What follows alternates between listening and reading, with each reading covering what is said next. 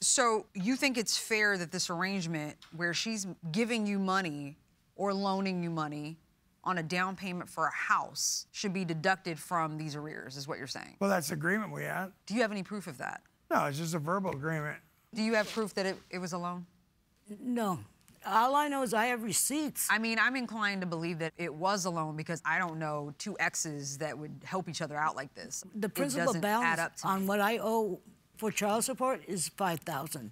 And I said, if I owe you anything, it's $5,000 for the principal balance. The rest is all interest that I'm paying on. So you did have this conversation? We had a conversation, is what you're saying. Yes. What is this restraining order claim that you're making, Mr. Steele, that Ms. Stone attempted to get a restraining order against you two? She attempted to get a restraining order on San Bernardino against me. It was pushed by our son. It's been rocky with my 28-year-old because he doesn't understand what's going on. He's like... This was after all of this money? Yes. Okay. This is after, so it's made our relationship estranged. With you and your son? Correct. Okay. And the other son we have a really close relationship with that lives with her as well.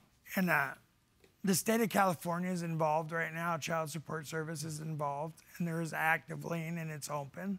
And there's a state hearing coming up as well. And you also made a claim that the plaintiff introduced your son to drugs when he was younger? Correct. She introduced him to methamphetamine, and she used to let him smoke weed in the house. Ma'am?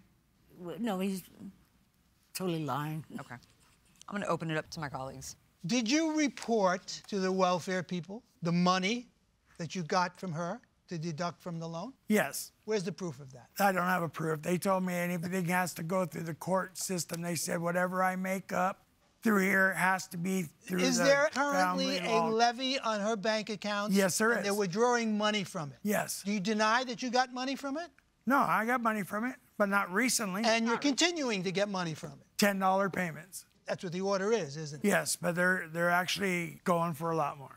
Right, but they're going to deduct the entire amount owed from her bank account because nobody has told them, hey, Child Support Services, I just want you to know, actually, she owes me $9,000 less than you think she owes. Yeah, I told them that. They said that you guys need to figure this out in family law. But you're suing her for punitive damages for not paying child support. I had to go do so much paperwork over just getting child support. This is an old case that they had 9 cases open, and they condensed it to 1. The problem is, if you two show up in family court with a claim that she paid other amounts instead of child support, unless there's a court order or a written agreement, there's no guarantee that those amounts will be applied to child support.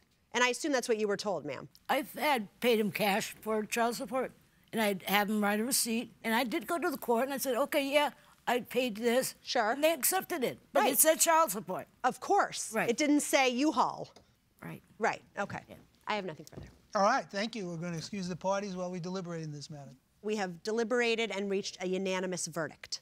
Mr. Steele, you are correct that a lot of this should be in front of the family court. Certainly, your cross-claim for punitive damages associated with non-payment of child support. There is a court order in place governing payment of child support. It is not our jurisdiction to make a new order when the family court was in the best position to assess the correctness and the appropriateness of the child support order in the first place. In addition, you provided us with evidence, which I hope the Child Support Services Department acts on, that now there is money to fulfill the entirety of the past due obligation without it coming in only $10 a month. But again, that is their business. The issue here for us, though, on your complaint, Ms. Stone, is a little different. You claim is that the money was a loan. That does bring it within our jurisdiction. And more importantly, it means that were it to go to the family court, there is a chance, despite the fact that the two of you seem to agree this was not just a gratuitous gift, there's no guarantee that this would be counted against the child support obligation, particularly given that they appear poised to deduct the rest of the amounts owed so that you'll be reimbursed in full. So for that reason, Ms. Stone, we find that you have proven your case, that the $5,000 was intended to be repaid. So the judgment is in favor of the plaintiff for the amount of $5,000, and the defendant's counterclaim for punitive damages associated with child support, that is dismissed.